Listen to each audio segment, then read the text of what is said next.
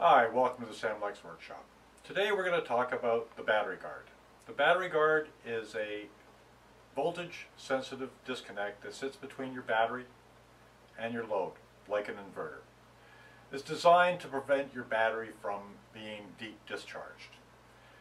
The battery guard has 10 programs for voltages that it will cut off and restore. There's a difference in the programs because depending on your load, if you have a very small load, you want to cut your battery off at a higher voltage.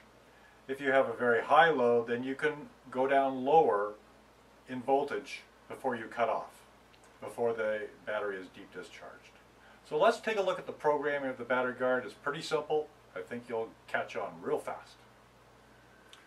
So here we have a battery guard. They'll work on 12 or 24 volt systems. I've attached to a 12 volt source.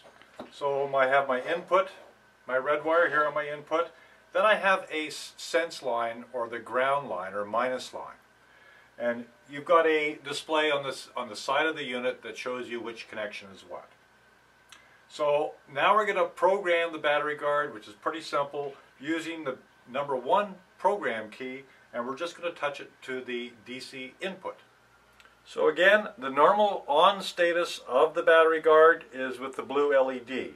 To program it, we simply touch the programming pin to the DC input when we have the minus attached as well, and we'll select one of the 10 programs, voltage programs, to be used.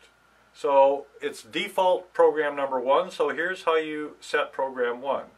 Hold it on there, the light blinks once, remove it, it now confirms the program with 1 blink, and then it turns back on again. If I wanted, for example, to change the voltage to another program, like program 3,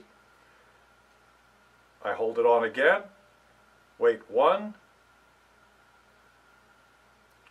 2, and 3, remove it, it confirms it, 1, 2, 3, and I've set it for program 3.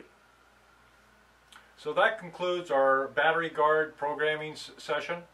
If you want more information, the manual is contained in the box, and it does go through all the different settings and the programs that can be enabled on it. You can also get the information from samlexamerica.com, and thanks for joining Samlex America Workshop. Thank you.